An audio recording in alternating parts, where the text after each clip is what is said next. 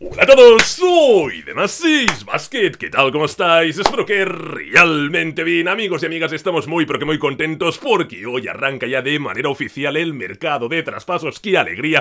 Llevamos tiempo, días y semanas hablando de rumores y rumores, pero a partir de hoy ya esos rumores se pueden convertir a la realidad o por lo contrario se pueden difuminar y acabar únicamente en humo. El tiempo lo dirá, pero lo que nos está diciendo el tiempo y esta última hora es que en la NBA están pasando cosas muy pero que muy grandes. Como dicho, a partir de hoy se abrirá el mercado de traspasos, pero atención porque la NBA siempre nos sorprende y ayer ya se cerró en teoría ese primer traspaso entre Los Ángeles Lakers y Oklahoma City Thunder. Los Lakers incorporan al base de Oklahoma, Dennis Schroder, que viene de firmar su mejor campaña con 18,9 puntos, candidato muy serio a ganar el premio de mejor sexto hombre de la competición, y a cambio los Lakers envían a Oklahoma City Thunder a Danny Green juntamente con ese pick número 28. A ver, el pick como tal no lo pueden enviar porque ya enviaron esa primera ronda el año pasado a los New Orleans Pelicans. Ningún equipo puede enviar dos primeras rondas en años consecutivos, por lo que enviarán los derechos de ese jugador que elijan con el pick número 28.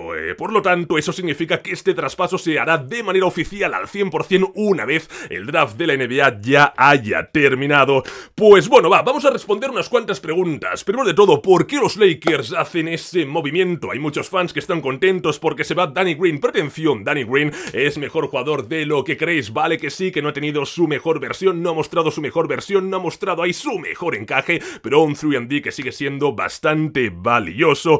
Bueno, los Lakers incorporan al base Dennis Schroder porque ellos creen, tienen la sensación de que van a perder a Rajon Rondo, un Rajon Rondo que ya está interesando a Los Ángeles Clippers y también a los Atlanta Hawks y seguramente más equipos que irán saliendo por ahí, pero ya dan por perdido a Rajon Rondo, una baja bastante sensible. Sí, Rondo en temporada regular te la puede liar más, te la puede liar menos, pero cuando llegan los playoffs, cuando llega ese gran escenario, ya vemos de lo que es capaz de hacer este jugador, un jugador bien concentrado, bien, bueno, en ataque, en defensa, cumpliendo, mostrando esa veteranía. Rajon Rondo fue un elemento clave.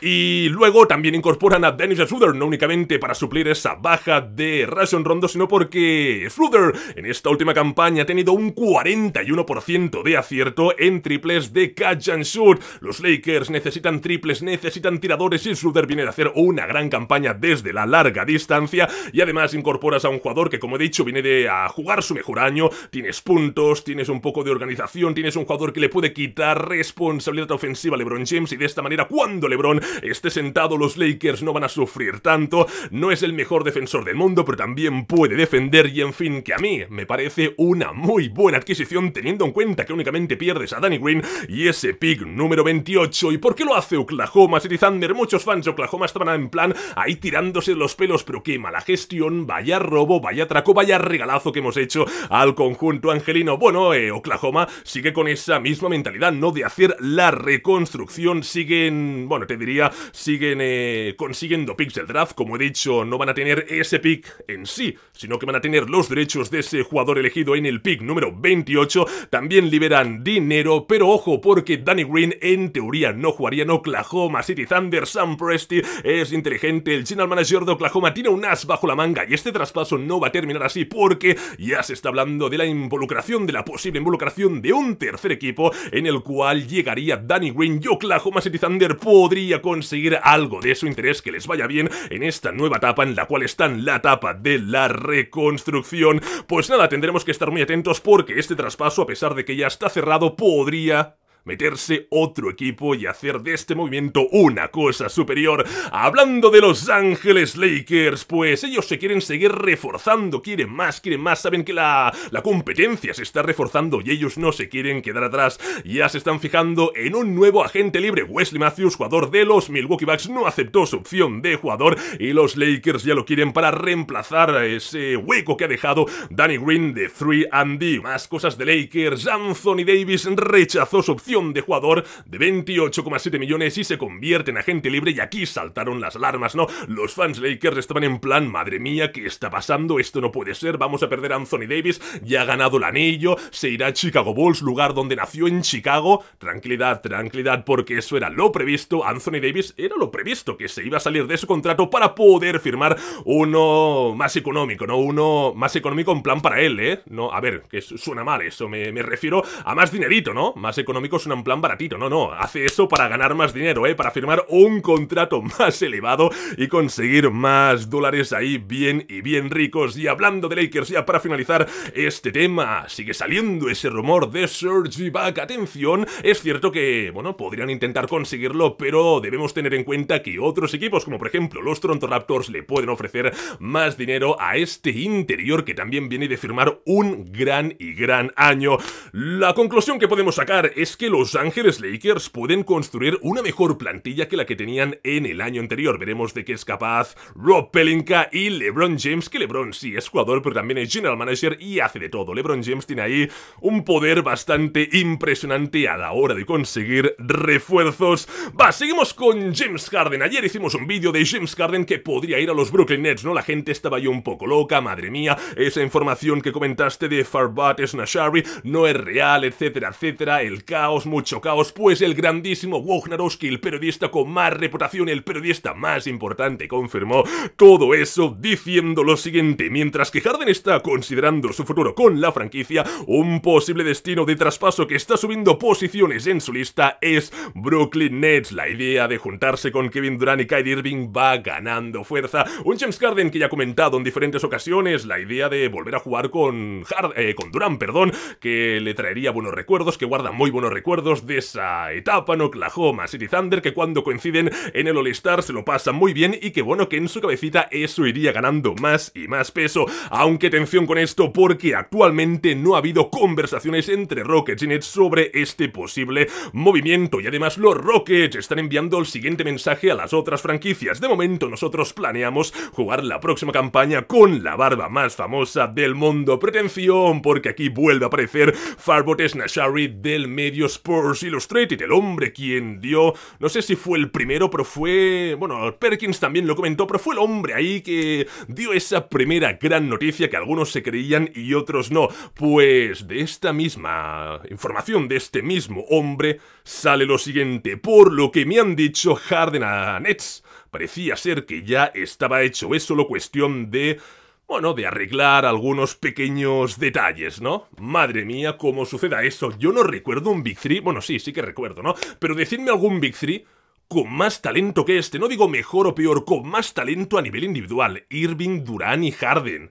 Es una auténtica locura, puede funcionar o puede no funcionar. Ya di mi opinión en el vídeo de ayer, si no lo sabéis, miradlo, y que ahí tenéis ahí una explicación más y más larga, pero hay mucha gente que dice, lo entiendo, necesitarán 3 balones, no van a poder jugar, necesitan 3 balones, son jugadores que funcionan con el balón en la mano, lo entiendo, pero también debéis entender que son 3 jugadores muy buenos. Se pueden adaptar perfectamente a un nuevo sistema. Cuando llegó Kevin Durant a un equipo en el que había Stephen Curry, Klay Thompson, Draymond Green, Andre Iguodala, funcionaron bien.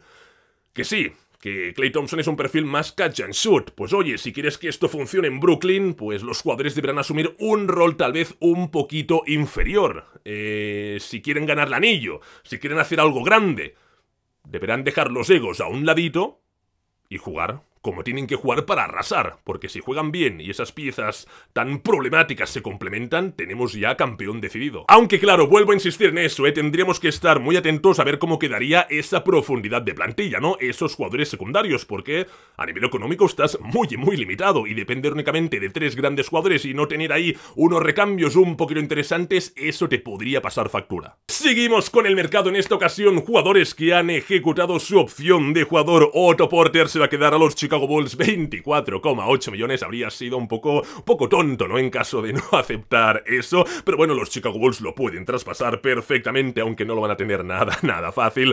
Evan Fournier acepta su opción de jugador de 17 millones y se queda Orlando Magic. Nicolas Batum, que viene de promediar únicamente 3,6 puntos, acepta su opción de 27,1 millones. Creo que no hay un contrato más doloroso actualmente en la NBA que este, ¿no? Madre mía, la gestión de Hornets, llevan temporadas y temporadas dando contratos elevados muy malos, nefastos, horrorosos. Dios mío, 27 millones a Nicolas Batum, y luego Tony Snell se queda en Detroit Pistons, 12,2 millones. Volvemos con Adrian Wojnarowski, porque informó de lo que podría ser el próximo calendario de la NBA. A ver qué os parece. El 22 de diciembre empezaría la campaña. Entre el 5 y 10 de marzo tendríamos ese descanso del All-Star, pero no habría All-Star, sino un descansito para los jugadores para poder afrontar bien esa segunda parte de la temporada. El 16 de mayo terminaría la temporada regular. Del 17 al 21 tendríamos ese gran torneo play-in para determinar que dos equipos van a ocupar esas dos últimas plazas de playoff.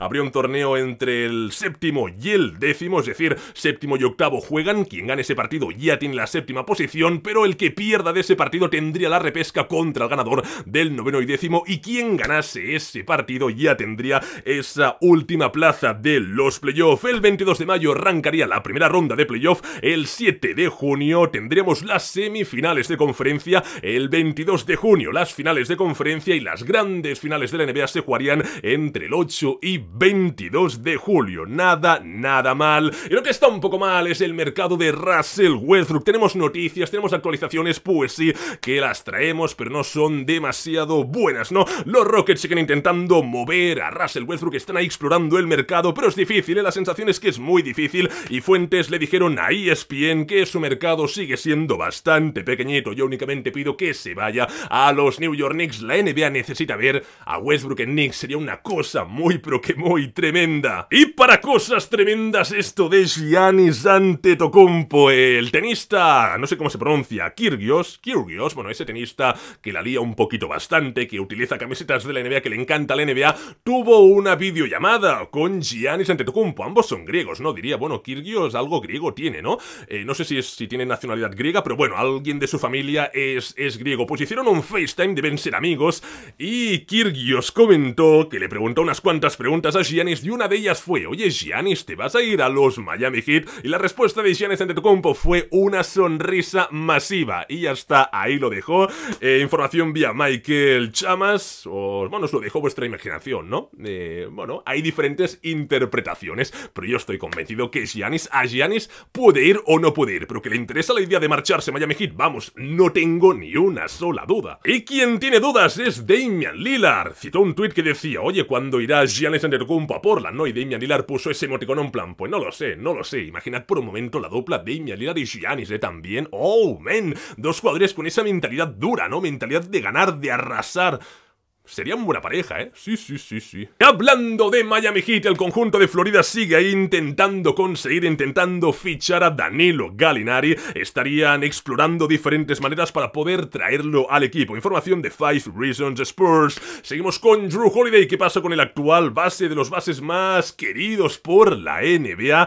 Pues varios ejecutivos ven a Denver Nuggets como la amenaza más y más grande, teniendo en cuenta que pueden meter en ese posible pack de traspaso a talento joven bien interesante. Información de Chris Mannix. Hablando de traspasos y de jovencitos, tendremos que estar muy atentos a los Minnesota Timberwolves, porque según comenta Darwin Wolfson, siguen interesados en Aaron Gordon y podrían intentar realizar ahí una ofensiva para hacerse con los servicios de ese jugador jovencito de Orlando que no ha explotado, pero que cuando explote, atención, porque puede salir algo bien bonito de ahí. Y recogiendo este último que he dicho, vamos con la sección en Basket Lover. Si me permitís, voy a volver a crear yo la pregunta: ¿qué jugador creéis que tiene un potencial ahí que la gente no detecta, pero que tú sí que lo ves, ¿no? Que tú dices, madre mía, este jugador en 2-3 años lo va a petar y yo habré estado ahí desde el inicio apoyándole, ¿no? Creo mucho en él. ¿Qué jugador? ¿Me entendéis? Una pregunta, yo que sé, en plan Aaron Gordon, ¿no? Yo decía que Aaron Gordon lo podría petar dentro de unos años, pero no llega a esa explosión. Tal vez tú tienes uno, déjame un comentario. Y finalmente terminaremos con los Houston Rockets. El equipo de Houston estaría diciendo a todos los equipos que PJ Tucker está disponible en el mercado. Información de Ross, pues sí es cierto, es una pedazo de ganga, ¿no?